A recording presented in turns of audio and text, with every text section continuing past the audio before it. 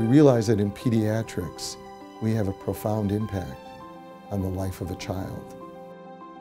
I think families get to know us as family.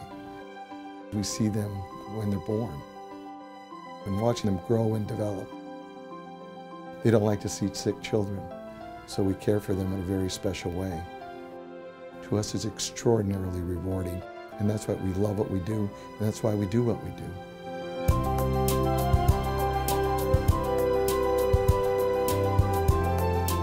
Here at Georgetown, we really love children, and it shows throughout the department.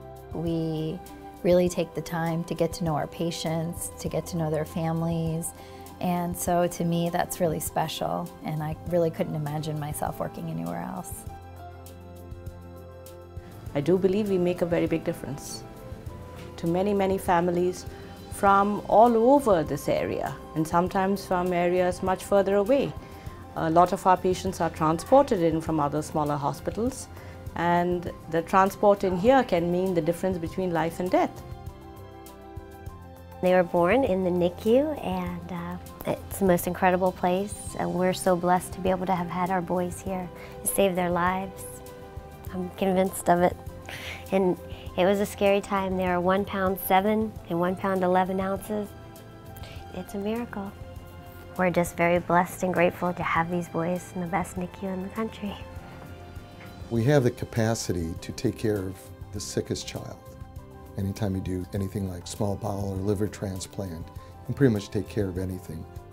I think you come here and you get a little different feeling than you may get in other places.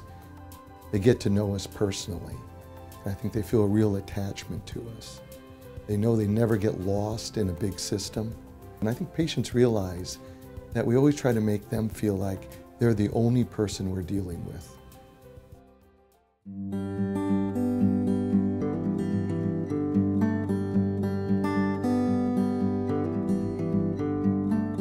We are setting the bar for healthcare, and we're trying to find the best strategies to lead the way. We break new ground. We look for opportunities to expand care, to improve access to care, to improve health where things haven't been working in the past, and we try to find the best solution to that. Our goal was to provide the standard of care that we have at Georgetown to neighborhoods that don't have that same access. And it's critically important to have a consistent place where you can have some continuity, and obviously they need vaccines, checkups, and without us being here, I think it would be a challenge for these patients to get that same quality and continuity of care.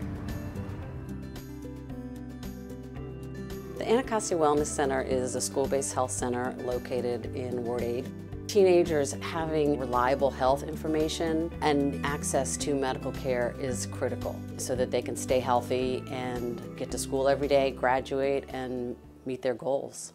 We can also take care of children of students, so that's helping those kids to stay in school as well. We can really address all the needs of the student here. Physical exams, mental health services, acute visits, we do in-house testing. So it's been tremendous for this community, and we really are, in a unique way, able to address the whole student. We start with the community programs, but it certainly doesn't end there. So if our kids are sick and they need a pulmonologist, or they need an endocrinologist, or a gastroenterologist, or a neurologist, any of the services, we have our specialists here, and we all work together to improve the coordination of care for the children and families that we serve.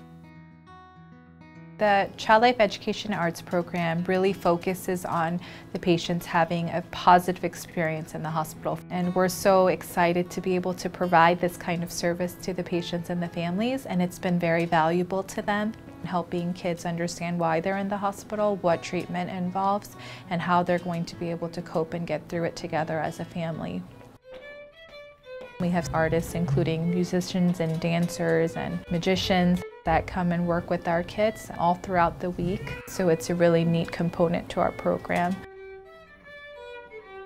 We also started a hospital school program so that the kids can keep up with all of their schoolwork, and the chemistry students from Georgetown come over and do experiments with the kids. You know, every family is touched by a child life specialist, the teacher, our volunteers, and I believe it makes a huge difference because It takes more than medicine to heal. They have superhero parties. They brought in a few of the nationals that cheer you up so you don't think about what's going on. Georgetown does not treat just the patient, they treat the entire family. And we have felt nothing but love from the entire Georgetown community since Ryan was diagnosed.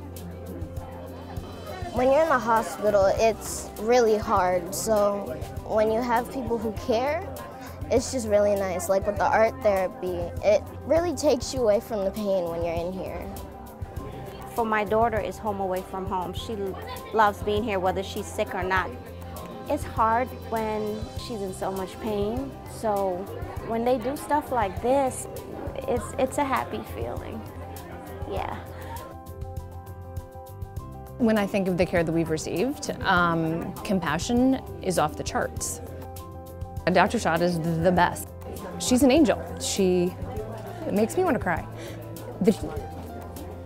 What she's done for Ryan, she absolutely saved his life. We were diagnosed 2 days before Christmas, when most doctors would have said, come back after the holidays. Ryan would have been dead. I can't thank her enough. We really do care, not just about what happens to them, but we care about them. And I think that permeates everything that we do every day. Because we love what we do, we love our patients, we love making children healthy.